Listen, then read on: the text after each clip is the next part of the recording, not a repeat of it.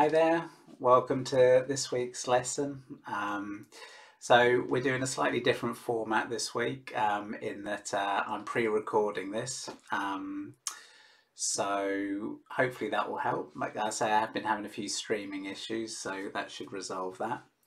Um, so what we're going to be looking at this week is over the course of these online lessons I've been doing a series of master copies. And what I wanted to do was to set you the project for those of you that want to have a go at doing your own master copy this week. So I thought I'd just say a little bit about how to go about that and some of the thinking behind it. It's a really great project to have a go at. For those of you that are doing my online classes, my plan is that we're going to spend this week doing our master copies and see how far we can get with that. And then next week, I'm thinking is going to be a bit like a half term. I will be giving some feedback, but this week we're going to do our master copy. Then next week, I want you to basically take what you've learned from your master copy and apply it to your own reference material. So this is going to be a little 2-week project, okay? And this is sort of loosely based on, well, this is like a speeded up version of art education, or how it used to be done, which is you might spend years copying masters before being allowed to attempt your own compositions. But we're going to try and speed that up a bit for you. Hopefully you'll learn quite a lot from doing the master copy. And then the trick is then to apply what you've learned. And that really helps some of the ideas go in a bit deeper, okay? So the thing with copying masters or very good artists is you're not seeking to emulate them exactly forever.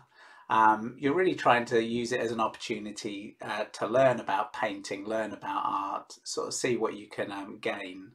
And then in the process of tackling your own compositions, something new is going to emerge. Okay, so we can always trust that. One of the things people love about my art classes is seeing how everyone's painting is different. Okay, and whatever it is that makes us different and unique, that will normally shine through our work regardless of how many artists we copy.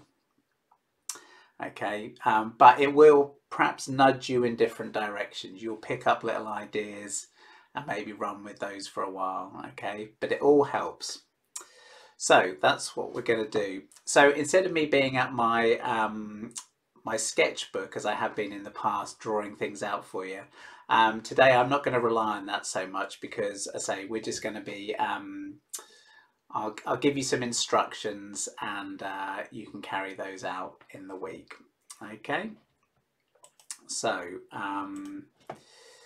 let's just say a little bit more about why we might do master copies. Okay, so putting painting to one side, how humans have traditionally learned difficult skills is through studying the people that have gone before them.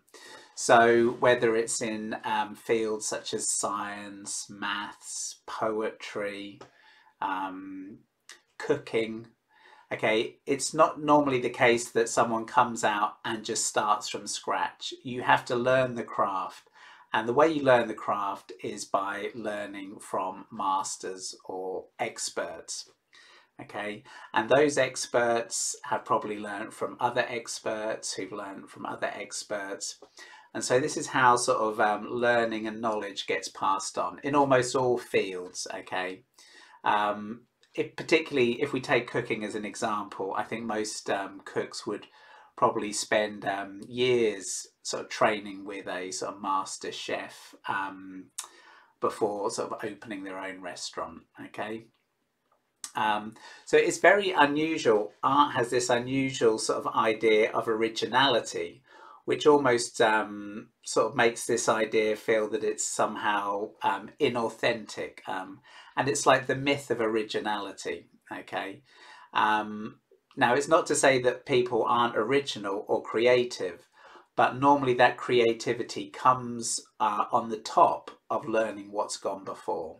Okay, so we don't need to have any sort of issues with copying masters. Okay, so there's a sort of idea that first of all you learn the rules before you break the rules. Okay, if you don't learn the rules, then what you will do will just be all over the place. Okay, and it can be very frustrating. I think it's one of the things that's a real shame about sometimes when art's taught, is that so little is taught in terms of rules that people they can't really unlock their sort of creative potential, because say that has to go on the basis of like learning these fundamentals.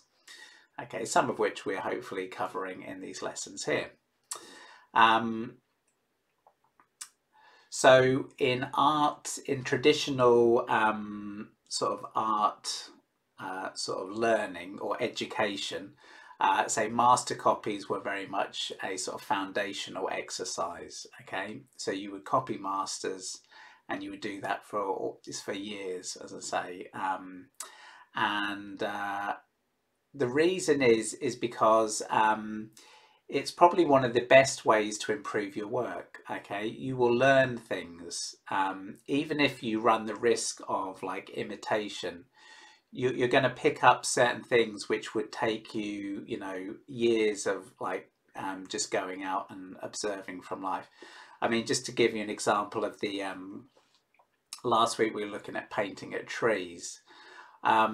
Trees are so complex that you have to simplify and abstract, and some of those abstractions are going to be more successful than others. So looking at the way artists have handled that really does help give you some ideas which you can then sort of feed into your own painting when you're out on location.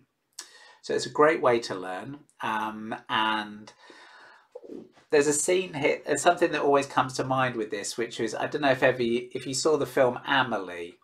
There's a scene, it's years ago since I've seen it, but there's a bit that's stuck in my mind, which is she goes and visits this chap and he can't leave his flat. And what he does is every year he paints a Renoir painting. And I think he paints it, tries to get it right, and then the next year has another go. And he talks about trying to get the expressions. It's a painting where they're having a sort of party, I think on a barge or something like that. And there's lots of people, and they're all there's sort of an energy between them, and they're all sort of casting sideways glances at each other, and so there's a lot of interaction there. And he just basically makes copies of that painting. I really liked it though, because it gave you the sort of sense that within that one painting was all this depth, you know, things that you could see again and again and sort of go deeper within that one image. Even if the attempt to copy it is ultimately futile, you'll never quite get there, especially when it comes to like expressions and the sort of subtleties of like the way like body language and all those sorts of things. It was a worthwhile thing for him to do, and I really liked that idea.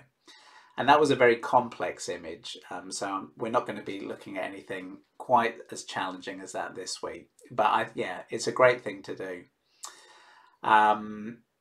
There is another thing, which was that academic artists in the past would often make copies of their own work. Okay, so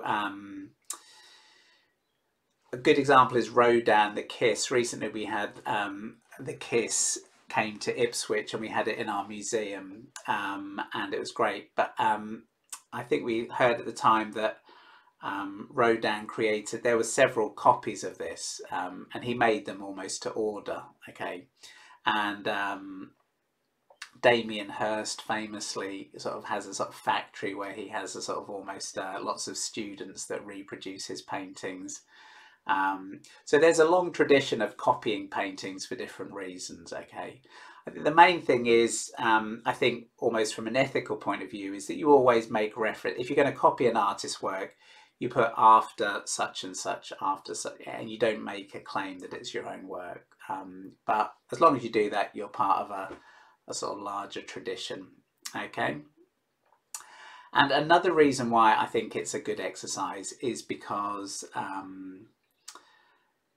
within a single painting, there are multiple lessons to learn. So one of the things I've been talking about with learning to paint is, like any very complex skill, if you break it down into all its component parts, if you practice those individually, you can then bring them all together. So it's painting is a complex skill, and so that's why we do lessons on composition and tone and sort of line drawing, and all these elements, they all sort of feed into each other. Okay, so a single painting is going to be able to give you multiple lessons from the composition and the design, the tonal values, the brushwork.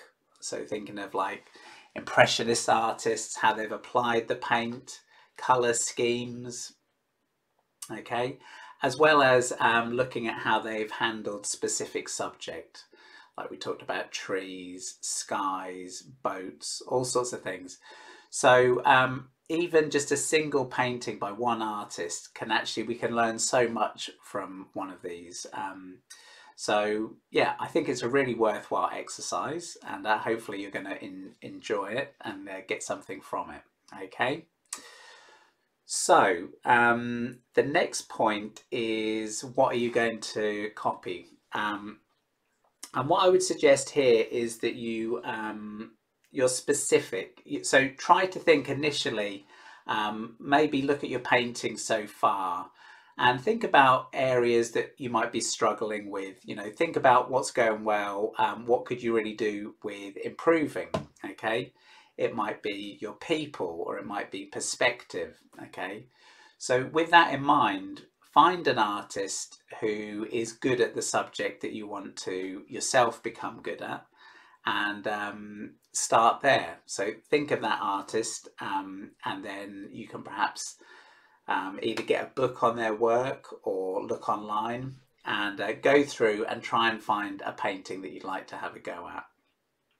Okay, the important thing really is, like I always say with in my class, is, you know, get lots of books on drawing and painting, okay, but make sure that you get artists whose work you admire. I wouldn't suggest getting a book on drawing and you look through but you're not that impressed with the drawings inside, okay, because you're going to be picking up things from these books. So same here, find artists that you admire and seek to sort of understand what they're doing well, okay. It doesn't have to be an old master, okay, so it could be a contemporary artist, but again, try to get something that has been recognized sort of widely as an example of great painting, okay. So maybe if you're looking you know, in magazines and stuff, find examples of things that have won prizes, or sort of parts of contemporary exhibitions. So if you're going to invest the time in copying an artwork, just make sure that it really is, it represents a very high standard of art. That's what I would suggest. And then the lessons you learn are going to be sort of more valuable. Okay. So the next thing is, I want you to try and pick something that's not too overwhelming. Okay. And what I mean by that is, so we're going to be working on this exercise over the week. So you may get a couple of sessions to paint.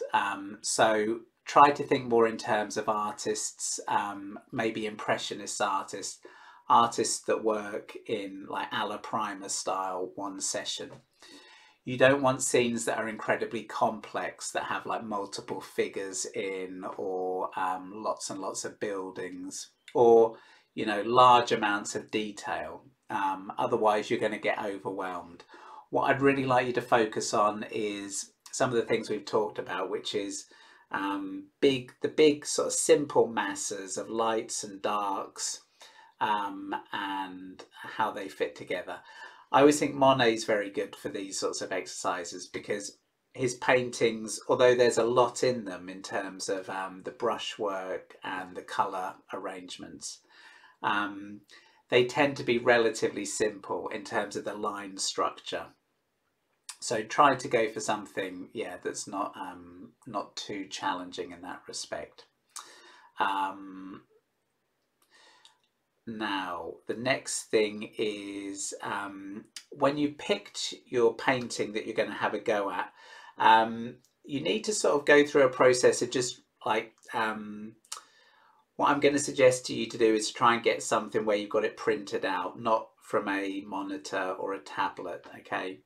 So take your image and just spend a while looking at it, okay? So it might seem a bit of an obvious thing to do, but unfortunately we're very much conditioned these days to, we look at images and we take them in, and we rarely spend longer than maybe less than a minute to look at an image, okay? But it's worth sitting down with an image, even if it's for something like 5 minutes, and really looking at it. I mean, I have a great experience, like when I go to the doctors and I'm in the waiting room, he has, I think they've got some Monet's reproductions, as you might imagine, on the wall.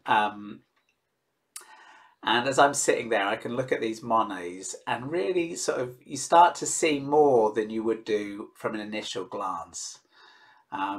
It's one thing I heard is that it's like when you go to an art exhibition, it's probably better to sit still in front of one painting for a long period of time than just simply rush around and look at everyone for about, 10 seconds. There's something about art and sort of looking at paintings. You need this opportunity to sort of go over it, and it sort of makes more connections and you start to see more, okay? We would normally assume that once you've seen it, you've seen it, but there's sort of layers of seeing, okay? So that's an interesting idea. So have a go at that, get your image, sit down quietly and actually look at it and think about it, okay? And you might even want to make some notes. So think about it in terms of, you're going to be trying to reproduce it, and the sorts of things you're asking yourself. You're trying to understand how it was painted. You're trying to understand things to do with perhaps the speed at which it was painted, the types of marks that were made. Is there a sort of rhythm to the painting? Cézanne's very good for this. Cézanne, there's all this sort of like blocks of colour and chunks, and there's a sort of almost like a rhythm to the painting. So have a look at all that and just try to make a few notes and just sort of absorb the work, okay? So once you've gone through that process, the next step is to actually start your painting, okay? So one of the things that I would suggest here, as I say, first of all, is to try and work from a print. The second thing, which I think is really important, is you want to find, you want to get the size of the painting as accurate as possible. So there's no point in a painting that's like 6 foot wide. If you try and paint it in a smaller canvas, you're never going to sort of recreate the look, okay? Your brushes will sort of fail to capture that detail. So you need to be able to get an image where you can find out what was the size of the original, and then try as much as possible. Obviously it's a bit difficult in lockdown, but try to work to something that's about the same sort of size, okay? And that will help you a lot. So get your print set up, and you need to sort of get it. What I like to do is I get my canvas sort of set up and then get my image on the what do I like, on the left hand side, okay? So we don't want to look over our shoulder. We want to be able to see our painting, see our canvas and take them in at a single glance, okay? If possible, you would have your painting, your print would be, again, almost the size of the original, but I realize that's going to be, that might be easy, it might not. So it's not essential, but in an ideal world, you'd be working to the same sort of scale image. If we weren't in lockdown right now, what I'd be suggesting you do is go to your local art gallery and try and copy or do some sort of work from a painting that you can actually see. Okay, working from sort of prints, if ever you've had this experience, is you start to learn about a painting through a print. One day you'll actually see it. You might go to a gallery and then suddenly you see it and it's familiar. But you'll often notice that the colours might be slightly different. Okay, there are sort of subtleties that will always get lost in prints. If anyone's ever tried to photograph their own artwork, they'll know this, that somehow the translation between the camera and the printer will always sort of change the work. So working from an original would really be ideal, but assuming we can't do that, we get our print set up. Okay, now what I'm going to suggest to you is for this exercise we're not going to do any tracing or gridding. Okay, so although there are situations where that can be sort of worthwhile, it's not a bad thing to do, but for this exercise I want us to really use it as an opportunity to practice our drawing as well. So you can analyze it and try to find key marks like divisions of space. How high is this tree? You know, try to find sort of key points and get those in the right reference, but we're not going to do a tracing. Okay,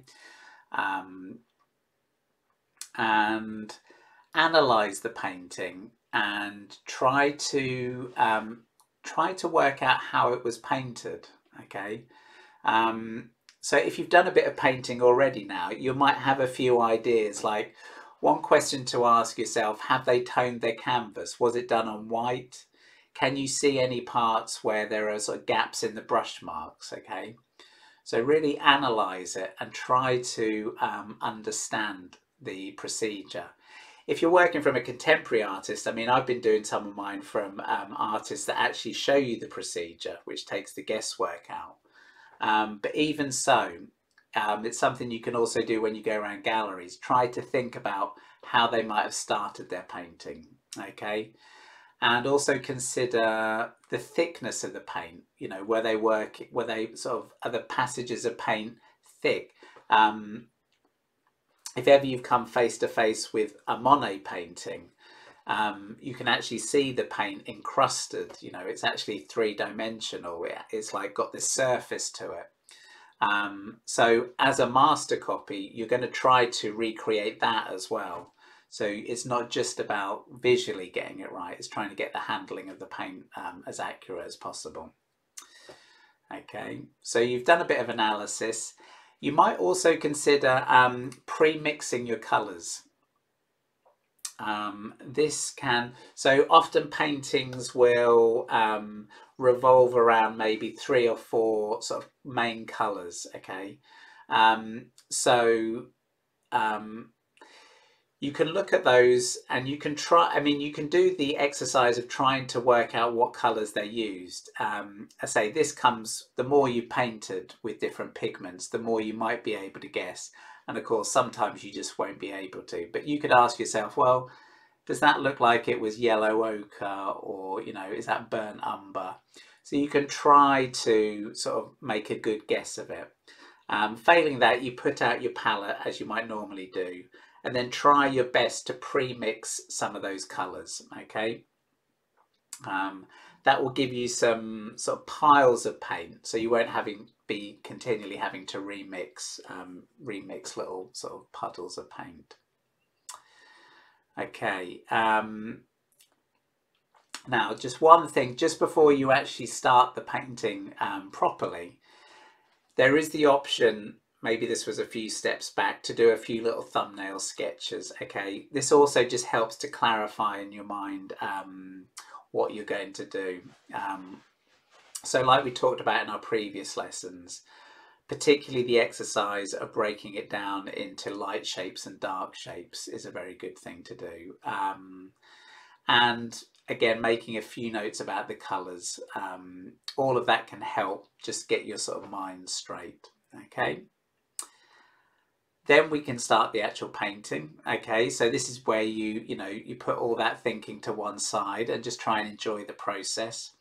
As I generally suggest, you work from the general to the specific. So what that means is you start big, you get the big shapes in, loosely blocked in,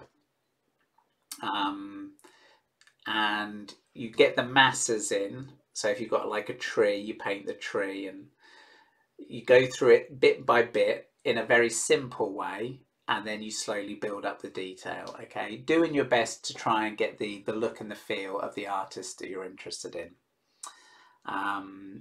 and you continue that through. And then what I want you to do is, again, this might almost go without saying, but I want you to strive for accuracy. Okay, when I've done these exercises in the past, it's a bit like an idea of impressionist painting. You can be quick and you can be gestural and you can sort of try to get approximate. But with a master copy, there's something to benefit from actually striving to get it as close to the original as possible. Okay, so I would say work on it. If need be, take some breaks. You can do various things like turning it upside down, looking at it in a mirror, all these things, and then try to get it as close as you can to the original. Okay, and then it's a nice fun exercise, because if you're painting, if what you've aspired to paint is a great painting, then although you might not get it, you know, spot on, you will have something of sort of merit at the end of it, hopefully. Okay, so strive for accuracy, and then you will have completed it. Okay, you'll sort of take it all the way to the finish. And then what we're going to do then is I'll also do a master copy. I'm going to try and do one and just demonstrate this for you, which will be uploaded on Wednesday. Okay, and then you can send it in to me, and or you can upload it onto Instagram.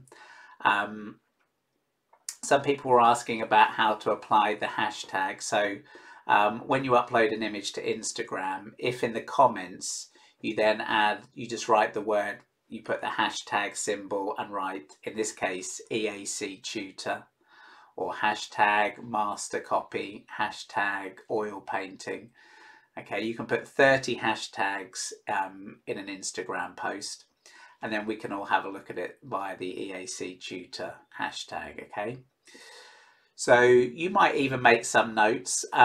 I know not everyone likes this, but one idea I've, in terms of learning to paint, it's nice to make notes. Okay, write down something, and there's more to this process than meets the eye. It's not just simply a case of taking some information and writing it down.